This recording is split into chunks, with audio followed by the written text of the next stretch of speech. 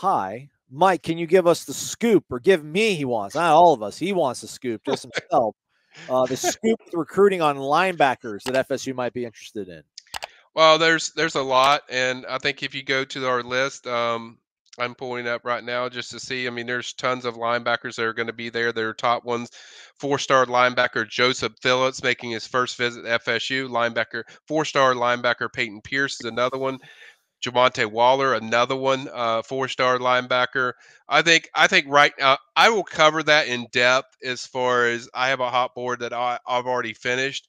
So that will be in depth that you'll see that as far as when that hot board is released, as far as the linebackers. So that's coming up. I don't want to give away every single target thereafter, but I think it's going to be a very extensive list as far as I would say around – the net's going to be around 12, linebackers that they're going to be active with. So I think I want to wait and see and let that thing tell it, but I will go into detail with that, and you'll certainly get all that in there. I just don't want to give it all away in our chat. So, but certainly it will be on there.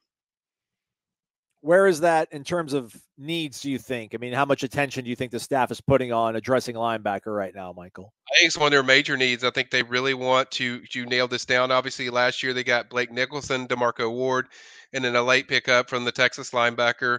But I think this year they really want to bolster that depth of what they have. And two, they know they're going to lose some guys after this year, more than likely. As far as to draft or graduation or whatnot. But I think it's a big need of what they really want to do. That's why I think you have such a wide net of talented linebackers on there. I think you're going to see. I think it's going to be a much bigger board as far as what you see as far as top guys. I think there's going to be a lot of guys in there. A few of them have already visited FSU. Zaquan Patterson, who really raved about FSU. He's a safety / linebacker. That's certainly high up there. I think you've seen a few of them. Edwin Spillman's visited FSU. I think you'll see a lot more. Like I said, it's probably like around 12 guys that they're going to be heavily involved with. And, you're going to see a lot more than what you saw, I think, as far as the visit pattern of a lot of top linebackers being on campus, both for the 24 class and 25. So I definitely think it's one of their major needs that they will really want to bolster that linebacker group. Percent chance Florida State has a top 10 class. Yes, Michael. Joey, I don't do percentages that much. I'm not big on percentages because they can be. You can do them subjective. If I do percentages, I will say I do think they're going to get a top 10 class. That's my opinion. My opinion is I think it will be a top 10 class. That's what I feel. Outside, I'm not going to give you a percentage, but if I'm telling you I think that, then obviously I have some reasons and some intel behind of why I think that. I think the season in general, what they did last year, and the recruiting buzz that I haven't heard in an extremely long time regarding FSU. There's so much excitement. Obviously, it's a roster that is probably one of the most complete I've seen them have since that year they won the national championship. It's a very complete roster. I think they still have a few spots where they want to finish it off, but I think overall, I think it's going to be a top 10 class when based on the things I just covered of the product on the field and then the relationships, the way they do relationships and the way they connect with these recruits. There's a reason they're getting all these elite guys, and it's not just relationships. It has to do with what your product is, and there's a lot of recruits that are sold on FSU. They believe it. Like, hey, believe it or not, this is a top 10 team. I mean, it's kind of, I have to really position myself and remember that, like, yeah, they're good. They're a good program, and job's still not finished. You got to go out there and you certainly have to go in there, and they're going to have to show the product consistently and not slip up. But I think overall, the excitement is through the roof when it comes to where this FSU program is going. I mean, this is just what last year people saw was just the start. I mean, I think that's just the start of where they're headed, and I think a lot of recruits see that. All right, well, to get those high rankings, you need top-tier players. Lorenzo Miller is wondering, first off, he says, hey, guys, I'm always watching. Hopefully you're always hitting the like button, too. If you're just joining us, everybody, hit that thumbs up button. We see the numbers starting to tick up here, and the people that are joining us, because the people hit the thumbs up earlier, and it's pinging it out there for everybody. How many top-tier defensive ends do you think Florida State will go after this year, Michael? I would say around 2 or 3. By the way, before I get to that, I want to give a shout out to Fishware Brewing Company. They gave me this garnet and gold ale that I'm drinking, so I want to give them. Hold it up again, Michael. Let's get you full screen on this one. Oh, that's nice. Yeah. So I'm drinking that right now. I spoke it there, a few weeks before I came back. So certainly I want to give them a little shout out because they were phenomenal in Jacksonville. So I love that. Yeah, I think there's going to be 2 or 3. There's a lot of good ones. Obviously, Dylan Stevenson, who is coming for the FSU spring game, he's already let me know. He's certainly a big one. There's a lot of good ones, and I'll say kind of what I've said before. I will have a detailed hot board with a breakdown of a lot of those guys. They have a really good defensive end / defensive tackle coming in this weekend, Cam Franklin. He's out of Mississippi. He visited FSU early in the spring. That's a guy they're really high on. They've done a great job with developing relationship. Hard to get kids out of Mississippi, but they're gonna shoot it. They go for it, and certainly JP and a lot of those guys have done a phenomenal job as far as really connecting with Cam, and Cam seeing what FSU's look like on the field. That defensive line, which I think Norvell said it best when he said, he feels like that's going to be one of the biggest strengths of the team. And I think certainly a lot of kids are taking notice of what they're doing on the field, and certainly having a guy this kind of quality in Franklin, who I think is going to be a 5-star eventually, I think is a big deal. But it's not just Cam. I mean, they got a lot of guys. So I'd say around 3. I wouldn't even throw the 2 in there. I think they're definitely going to take 3, maybe even extend it to 4 if they get the right guys. So certainly another position that they've done really good in the portal, but I think they really want to bolster what their young guys are, because they have a lot of young guys I think are talented. I love what Patrick Payton's doing. He certainly looks really good. And so there's a lot of guys that I think they want to build it around, what they've got on the high school or on the transfer portal market. I think they want to showcase that with match that with their high school recruiting. I think this year is going to be a big year for their defensive end recruiting. Last year they got Lamont Green Jr., and certainly that was a big pickup. They added Gilbert Edmond, as I mentioned, from the portal, but I think they really want to solidify with some top tier elite guys. So I think this year defensive end recruiting is going to be a big deal for and a big focus for this staff. Lake Cormorant, man, it's up there in North Mississippi, so that's really tough because it's like Ole Miss, little Mississippi State wants you, Tennessee saw a lot of SEC schools on his wish list, but it's worth giving a shot, man. Got to go. You can't get them if they're not on campus. So I mean, you got them, get them here, and they've got them here, and this is the second visit. This is a multiple visit, so it wasn't like, oh, you're just getting him for a nice event. He's come here before, so. They got to keep getting him on campus, obviously, for some games. I'm interested to see what he has to say. If you get him about 4, 5, 6 times around that time, then okay, now we're getting in the serious category. But yeah, you're right, Aslan. It will be a tough pull out of Mississippi with Ole Miss and Mississippi State. I do like these kids, these young men can name these videos like senior season highlights, junior season highlights. He named this one, I hate quarterbacks, junior season film. So I like that. You gotta love that. Yeah. That's not a liking, that's a loving. If they had a love button, that's what you'd love. I mean, you want your defensive ends to feel that way. Michael, is there a prospect or prospects, plural, that you think are under the radar? Someone whose skill doesn't match their star ranking? Yeah, there's a ton. There's always a lot of them. We have even the guy, Juju Lewis doesn't even have a ranking yet. And he's 2025. So yeah, there's always a ton. I don't think there's like a major target yet that I would say, hey, this guy's under. There is probably one. Probably I would go with LJ McCray. I don't know. He was a 3-star, so I think they bumped him slightly. But that's a guy that I'm very high on. I think Camden Fryer's now only a 3-star. That's another one that I'm very high on.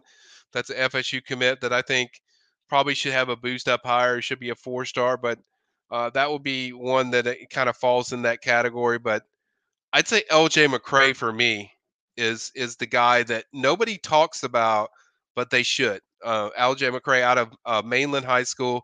He's also visiting this weekend for the Legacy weekend. I think he's a big deal. It seemed they bumped him up to a 4-star finally, but he's a guy I'm very high on. I think Alabama, Florida, both are heavily involved. I think FSU sits in the best spot. They've done the best job with the relationships, and he's a guy that has been on campus probably to FSU more than any place, and a guy that I think from the start, my sources and intel have been telling me like, hey, this is the guy we want. I mean, we really are pushing hard for this guy. Guy asked me about defensive ends earlier. This is a name that would be high on my board up there with Dylan Stevenson. So I think LJ McCray, even though he is a 4-star now, I think he's still unheralded as far as where he probably should be even higher. But that's a guy that pops out to me. But there's going to be a lot of guys, though, on when you look at my hot board, there's going to be several guys you see in there, whether no matter position that you're going to see are 3-stars that it speaks to kind of the way FSU covets them. I mean, you look at a lot of these kids. Luke Cromahoke was a 3-star. LJ McCray was a 3-star. A lot of these guys FSU was on before their ranking really met, kind of what their recruitment is. So I think a lot of these guys that you see early on, I mean, you should take notice when FSU's after them, even if they're a 3-star, because a lot of times, more not times than not, they get bumped up to 4-star status because FSU is so good at evaluating top skill guys. Do you know what we're doing over and on 3, Michael? Are we limiting the amount of 5-stars we give, or if you're a 5-star and deserve, we're going to give you 5-star? Gosh darn it, are we just going to limit? Because right now it looks like there's only 20, which I used to like that. I always thought like there should just be a cutoff, man. And if you got to fight for somebody, then fight for somebody and get the guy moved off. But there can't be 39 blue chip guys. It just can't be that. I don't know. I think in it's just my opinion. I think the way they usually do it is in the spring you have only like 20 or whatever you see there. It's so small I can't see. It's 20. Okay. So I think it will extend to like 25 and then that's it around probably after the summer once the season starts. But I don't think it'd be even more than 25. So right now, guys like Charles Lester will be a 5-star when it all shakes down. But I think they'll be up to 25. So for me, for a 5-star, I agree with Aslan. I think the top 25 players should be 5-stars, and outside that, forget it. It's like you have to earn that spot. I don't go below 25 for me. If I'm doing the rankings, I'm only 25 because I want the elite, and you maybe even cut it lower than 25, maybe 20. But I think there has to be something that separates the elite from the elite. Now On3 does do something that nobody else does. They have this thing called On3 5-star plus, which I like. It's kind of 5 stars, but you're also giving them kind of a different level of 5 stars that, hey, these guys, and they only pick like 3 or 4 of these guys that are in this category. There's only 3 right there. I see that right there. Yeah. So I'd like that nice little added feature by Chad Simmons, Charles Powers, whoever's involved with that stuff. I like the 5-star plus thing to add kind of guys that are really, really elite. KJ Bolden, you see in there, he's going to visit FSU March 23rd. Grew up a big FSU fan, number 1 safety in the country. So that's another big visit. That's what I'm talking about, man. FSU is getting not just, good players on campus. They're getting the elite. You don't get any higher than 5-star plus. So the fact that FSU is getting these kids on campus speaks really of where this recruitment and recruiting class is going as far as what they're pursuing and what they want. And I think it speaks also just the job that this staff is doing on the field that's really capturing the eyes of a lot of these recruits. They want to see it. And I have had the most input and intel from high school coaches of kids wanting to see FSU. When's the first home game? That's the thing I get all the time. Like, we want to be there. So it didn't matter who they're playing. So it tells you a lot about where they're going and what this, how quickly the perception has changed from last year. We're going into LSU game. They're like, yeah, FSU needs to play good just to impress recruits, just to get them on campus. And now you'll look where they're at. They're coming off a 10-win season. Now recruits are sold, and now the elite, they don't even care what games it is. I just want to watch FSU play. Man, Tom's shooting for the moon here. Oh, gosh.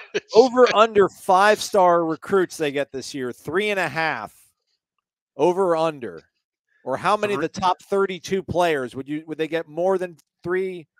I'm going to go under on the 3.5 because that's a lot of 5 stars, dude. But I would say a little bit lower than that. I could see them getting 2 to 3 in the class, but I'm not going to don't hold a gun to me and say, hey, he's guaranteeing it. But I could see that FSU getting 2 and 3. And keep in mind, I've already mentioned Charles Lester. I've already mentioned who I think's the top guy that they want, the most coveted guy that I think they want that they're involved with. But you also have, Trader, who I've already talked about, and some of these commits like Cam Davis and Luke Cromahoke. Those guys can get boosted up to a 5-star, so those count just as well.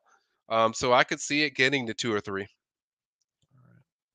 Here, I mean, look at us now. We're like disappointed if we're like, oh, we're not going to get 4 or 5-star guys. Like, man, just think of where they were. Think of where they're going. What staff member do you think has the best chance of finishing in the top 20 as a recruiter this year, Michael? I think you got to put Alex Atkins in there. I've already mentioned, Jason Zandamela, Jonathan Daniels. There's several other guys that I think he's heavily involved with that I haven't even covered. There's a lot of talented offensive linemen that have visited FSU already in the spring. So Alex will be my first choice.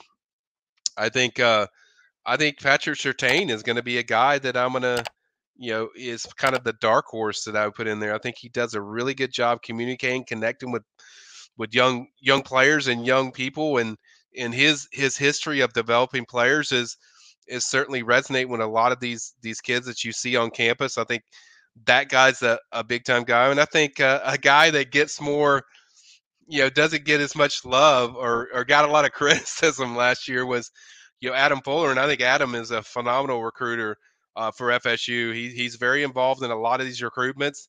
I don't know if he'll be matched in and equaled in there as far as, main recruiter and stuff like that, but I think he's got a chance to. He's certainly heavily involved with a lot of these top recruits that FSU's after. So, I can name a lot of these guys on the staff, but if I'm picking a few, those are a few I would pick.